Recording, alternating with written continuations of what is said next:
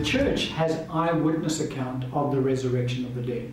Acts chapter 10, verse 40 and 41. The scripture says, this is now the apostle Peter relating to the Gentiles. He's preaching to them for the first time, and he's relating to them about the resurrection of our Lord Jesus Christ. He says, him God raised up on the third day and showed him openly, not to all the people, but to witnesses chosen before by God, even to us who ate and drank with him after he was raised from the dead. And so there were 8 other disciples with Peter at the time that he was preaching to the Gentiles. And so Peter was referring to himself and the other 8. Now the scripture doesn't tell us who those other 8 were. But what Peter does say to the Gentiles is that we ate, talking about himself and the other 8 men that were with him, we ate and drank with our Lord Jesus after he was raised from the dead. And so that's their eyewitness account, that's their testimony given. Now we know that these men's testimony is exceptional in that it is completely full of integrity. Because don't forget that all of the apostles of the Lamb, except for one, John, were martyred for their faith in Christ. Now, had they been lying about the fact that Jesus was raised from the dead, they would never have given their lives for that lie. But they knew, because they had seen the Lord, they'd handled him, they'd eaten and drunk with him, because our Lord appeared for a period of 40 days after he was raised from the dead to numerous disciples. And it was obviously these disciples as well. And so because these disciples had seen the risen Lord, they were quite prepared to die, be martyred for our Lord Jesus Christ, because they knew his resurrection was true. Another account we pick up, the Apostle Paul just giving us a brief timeline of the disciples seeing our Lord Jesus Christ after he was raised from the dead. 1 Corinthians 15, 3-8 says, for I delivered to you first of all that which I also received, that Christ died for our sins according to the Scriptures, and that he was buried, and that he rose again the third day according to the Scriptures, and that he was seen by Cephas, talking about Peter, then by the 12. After that he was seen by over 500 brethren at once, of whom the greater part remain to the present, but some have fallen asleep. After that he was seen by James, then by all the apostles, then last of all he was seen by me also, as by one born out of due time. Paul speaking about himself. And so there's a number of disciples here in this list that Paul speaks about, of those whom our Lord Jesus Christ physically appeared to after he was raised from the dead. He doesn't list them all. He doesn't have an understanding of all that our Lord appeared to, because our Lord also appeared to Mary. In fact, Mary Magdalene was the very first disciple that our Lord Jesus Christ appeared to after he was raised from the dead. But Paul starts off his list by listing Peter. Now we know that our Lord appeared to Peter that afternoon. Our Lord appeared to Mary that morning before he had ascended to the Father, because when he appears to Mary, he says to her, do not touch me, don't handle me, for I have not yet ascended to the Father. And so Jesus couldn't go into the presence of God having been touched by anyone, because he would then not be the spotless Lamb of God before God. And so he appeared to Mary, but she didn't touch him. He then ascended into heaven that morning, and he took his blood into the presence of God and offered up his blood as this atoning sacrifice for the sin of the world. That sacrifice was accepted by God the Father. Our Lord then came back to the earth that afternoon and appeared to Cephas, Peter, and he spoke to him one-on-one, because we know that night when the 2 disciples from Emmaus came back and they said, the Lord appeared to us, they said, he's appeared to Peter as well. So he had appeared to Peter that afternoon. The 2 on the road to Emmaus, Paul doesn't pick up in his account either, because we know that happened again late afternoon into the evening, that our Lord walked with the 2 disciples on the road to Emmaus. We picked up that account in the book of Acts. Our Lord then, they didn't recognize our Lord at the time, but he broke bread with them. When he broke bread, he opened their eyes, they then recognized him, and our Lord disappeared. They turned around immediately, they went back to Jerusalem. They joined up with the other disciples, and they said, you know, the Lord's appeared to us. The other disciples said, yes, he's appeared to Peter. And then our Lord appears in their midst at that time. Now, Paul talks about then by the 12. At the time that Jesus appeared to them that night, so he appears to Mary in the morning, Peter in the afternoon, the 2 disciples on the road to Emmaus in the evening, and he appears to the 11 plus a lot of other disciples in that room that night. Now, Thomas wasn't with them at that time. There were only the 11 apostles, the 11 apostles of the Lamb in the room at that time. 8 days later, the scripture talks about the fact that our Lord then appeared to them again, and Thomas now was with them, and our Lord says to him, Thomas, you see me?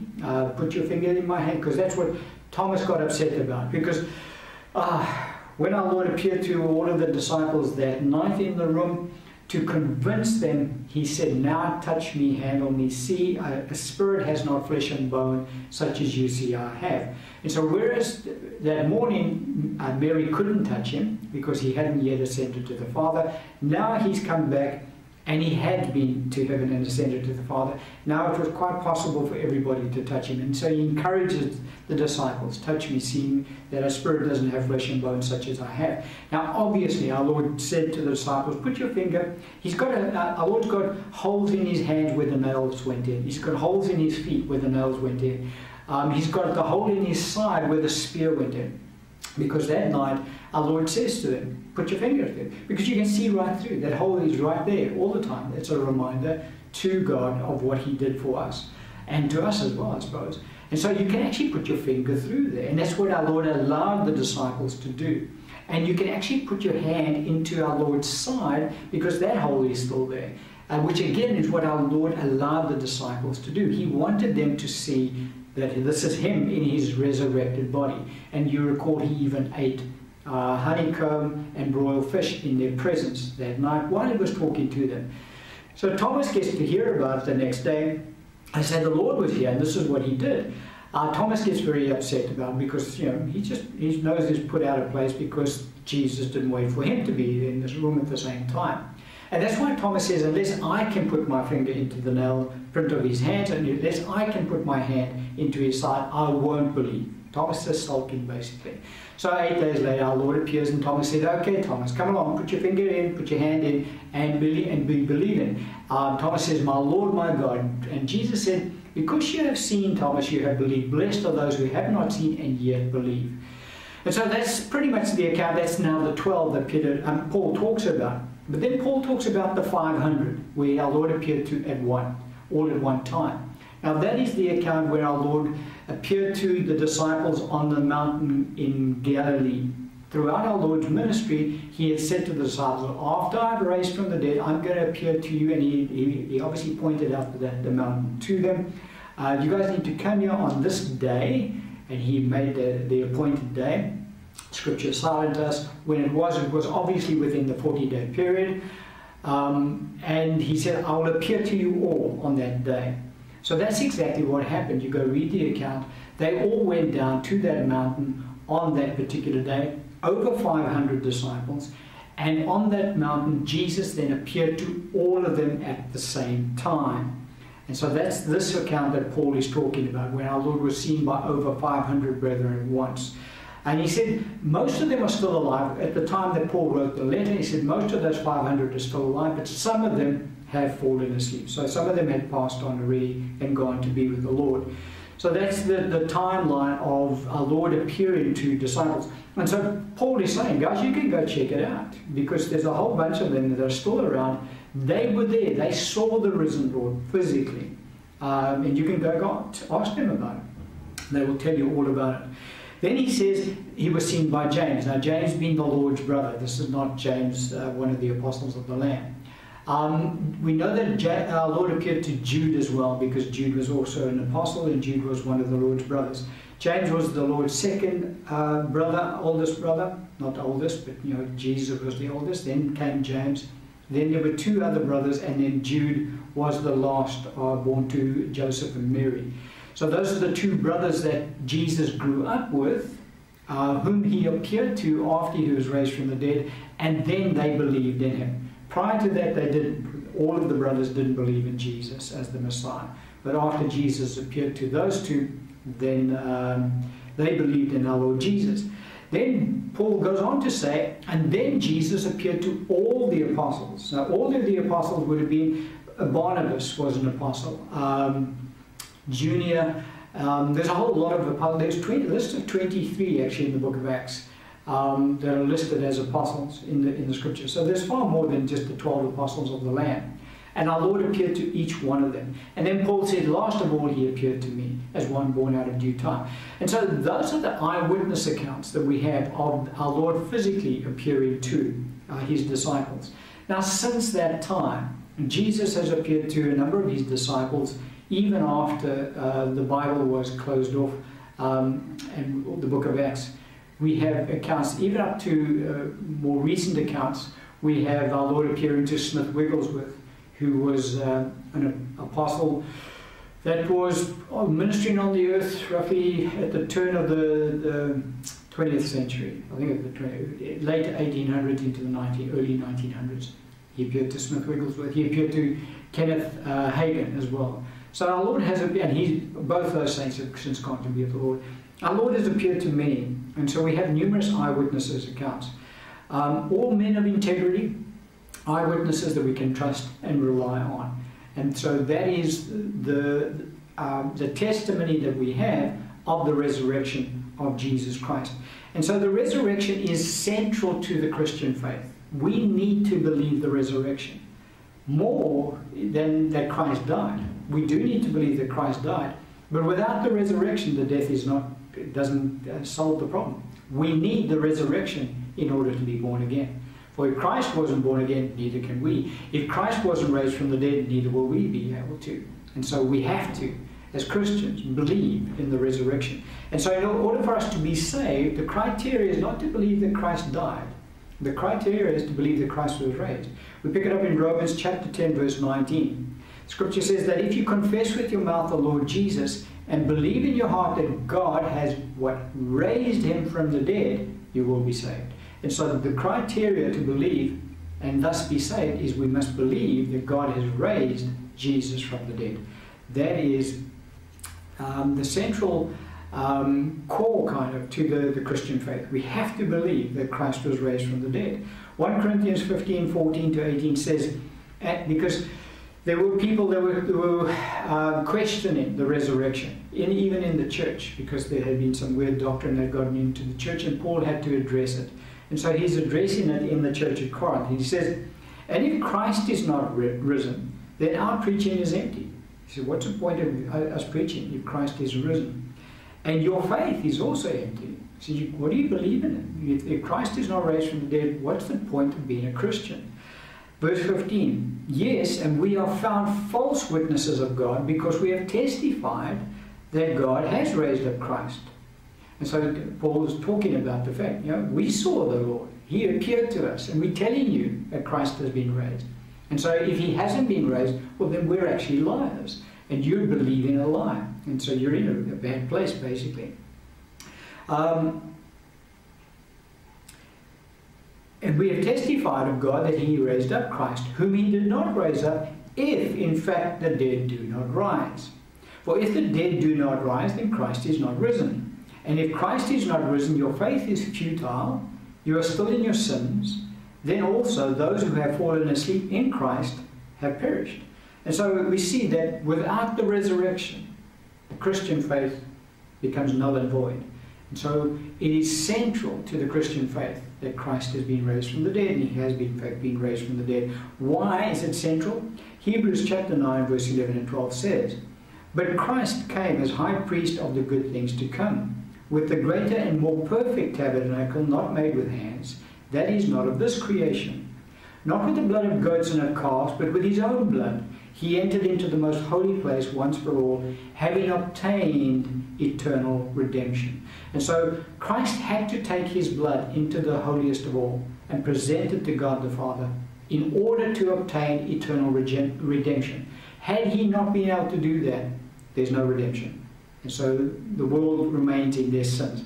Even though Christ died for the sin of the world, had he not been able to take his blood into the holiest of all and present it to the Father as the atoning sacrifice, well, all of that would have been a good and a noble thing to do, but it wouldn't have saved the world, because his blood had to be, he had to take his own blood into the holiest of all and present it to the Father.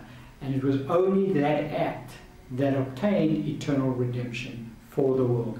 And so the resurrection of Christ is in fact central to the Christian faith. Christ is the first fruits to be, he is the first one born from the dead, and he is the first one raised from the dead. And we need to be very, very clear about this in our minds, and that's, as I say, that's central to our Christian faith. And so what about the body of our resurrected Lord? What is it like?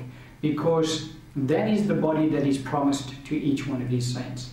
That when our Lord Jesus Christ returns to the earth at his second coming, it is at that time that the believers will receive their resurrected bodies. So we want to have a look at what our Lord's body is like, so we can have an idea of what our resurrected bodies will be like when we get them. And the account we can pick up is in Luke 24, 36 to 43. I've already alluded to the account, but let's just read it. Now, as they said these things, Jesus himself stood in the midst of them and said to them, "Peace to you." But they were terrified and frightened, and supposed they had seen a spirit or a ghost. That's a more accurate translation. And he said to them, "Why are you troubled, and why do doubts arise in your hearts? Behold my hands and my feet, that it is I myself. Handle me and see. For a spirit does not have flesh and bones as you see I have." When he had said this, he showed them his hands and his feet. But while they still did not believe for joy and marveled, he said to them, "Have you any food here?" So they gave him a piece of broiled fish and some honeycomb, and he took it and ate in their presence. And so, very clearly, a resurrected body is tangible, can be felt. Our Lord said, "Handle me, feel me." You know, the spirit doesn't have a body like this, of flesh and bone, no blood in it. Why? The blood is in heaven. It's been presented by God to God the Father as the atoning sacrifice.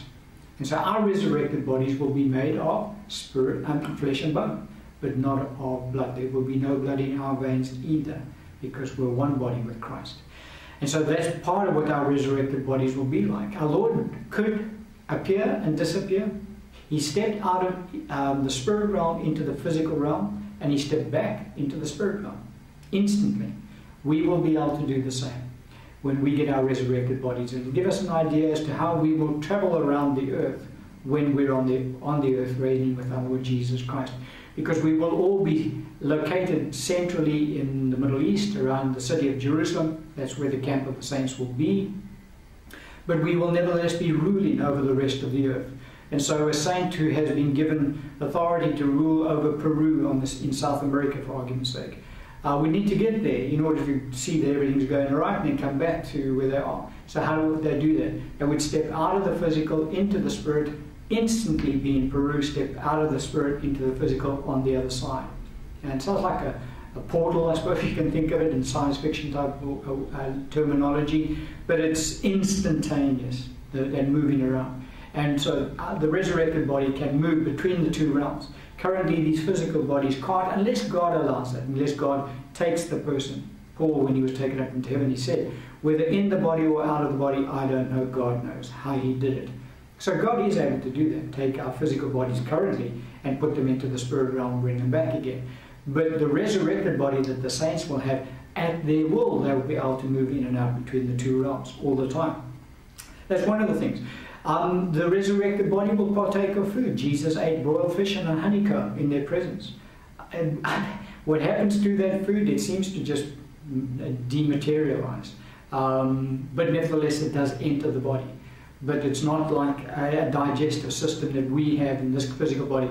Why do we know that? Because Paul said that God will, in his letter to the Corinthians again, that foods for the body and the body for foods, God will destroy both it and them. Speaking about the foods and the stomach, sorry, foods for the stomach and the stomach for foods, God will destroy both it and them.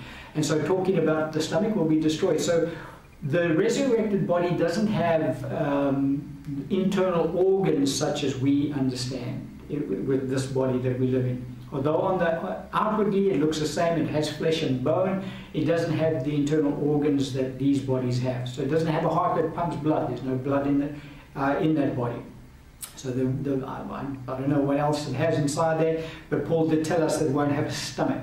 And so there's no, that food that entered into our Lord's mouth and he ate that day, it seems to that it just dematerializes. Just like that body can move in between realms, so the food just disappears as well. So that's one of the other aspects. The body is recognizable. They recognized the Lord Jesus. They couldn't get their minds around it. They've never seen somebody raised from the dead before.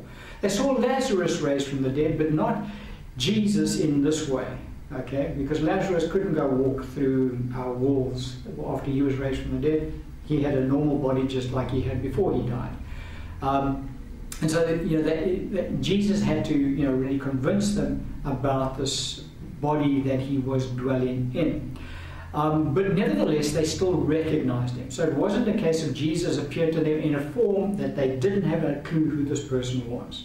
They knew who it was. They just couldn't understand how he got where he was. Because they'd seen him being crucified. They'd seen the state of his body. Because don't forget, our Lord, the scripture says his body was marred more than any man. Our Lord's body was absolutely completely demolished by the Roman soldiers when they scourged him and when they crucified him. But nevertheless, here he stood. And so our resurrected bodies, when we get them, will look just like we do now. We're not going to look different. We'll look exactly the same. We also touched on what Samuel's spirit looked like in a previous teaching. So that's pretty much a look at what our Lord's resurrected body is like in that form, but it takes on different forms. Look at this passage of scripture, Revelation 1:12-17 says, "Then I turned to see the voice that spoke with me. Having turned, I saw the 7 golden lampstands, and in the midst of the 7 lampstands, one like the Son of Man, clothed with the garment down to the feet, and girded about the chest with a golden band. His head and hair were white like wool, as white as snow, and his eyes like a flame of fire. His feet were like fine brass, as if refined in a furnace, and his voice as the sound of many waters. And he had in his right hand 7 stars, and out of his mouth went a sharp 2-edged sword, and his countenance was like the sun shining in its strength. And when I saw him, I fell at his feet as dead. But he laid his right hand on me, saying to me, 'Do not be afraid, I'm the first and the last.'" And this is John seeing our Lord Jesus in his glorified resurrected body. Now John had been one of the disciples who saw our Lord that night and touched him and handled him and watched him eat a honeycomb and broiled fish. John had seen our Lord a couple of times after that. They had been fishing, our Lord prepared a breakfast for them, they shared a meal with him. So John had seen Jesus in the form that he recognized when Jesus was on the earth. But now John is seeing Jesus completely differently, in his same resurrected body, but now displaying the glory of God. And John faints when he sees Jesus like that. So, it gives us another idea of what our resurrected bodies will be like. On certain occasions, our bodies will take on certain forms. When we stand in the presence of God, for argument's sake, and worship before his throne, it's quite possible that the glory of God will be made manifest through us, even as our Lord Jesus' body displayed the glory of God. Look at this, another aspect of our Lord's resurrected body. Revelation 5:6-7 says, "And I looked, and behold, in the midst of the throne and of the 4 living creatures, in the midst of the elders, stood a lamb, as though it had been slain, having 7 horns and 7 eyes, which are the 7 spirits of God, sent out into all the earth. Then he came and took the scroll out of the right hand of him who sat on the throne." Now that is obviously speaking about Jesus Christ our Lord. John, now seeing our Lord standing before the Father, he sees Jesus take on the form of a lamb. He has 7 horns on his head. He has 7 eyes on those horns. That's not the kind of Jesus that he's been used to seeing while Jesus was walking around on the earth. Jesus made a comment about this roughly when he spoke to Nicodemus. He said to Nicodemus, if I've spoken to you about earthly things and you don't believe, how are you going to believe if I tell you about heavenly things? And here's heavenly things. I mean, how do we understand that our Lord and Savior, who we have been made in the likeness of, can take on the form of a lamb with 7 horns sticking out of his head and 7 eyes. That's a being we've not ever seen before, but that's still Jesus. And so, and again, Paul speaking about the rock that was struck that gushed water out when the Jews were in the desert and they were needed water. Moses struck the rock. Paul says that rock was Christ, and that rock followed the Israelites wherever they went. And so there's Jesus again, taking on the form of a rock, taking on the form of a lamb, taking on the form of a normal person that the disciples could recognize, taking on the form of a glorified being that John faints when he sees. And so our resurrected bodies that we will receive, if they're anything like our Lord's body, and they should be, because we should be, the Bible says, we will receive the same body that he has. As he partook of flesh and blood that we've partaken of, so we will partake of his resurrected body. And so our resurrected bodies will be certainly glorious and able to take on different forms, able to do amazing things. It really is... the doctrine of the resurrection of the dead is an amazing doctrine because it is such an eye-opening account of the supernatural that will be freely available to all of the saints when the day occurs that we in fact receive our resurrected body. But in today's teaching we wanted to look at Christ, the first fruits. For he does have preeminence in all things. He is the first to be born again from the dead. He is the first one to be raised from the dead. And currently, he has a resurrected body that is glorious indeed. We're going to end the teaching.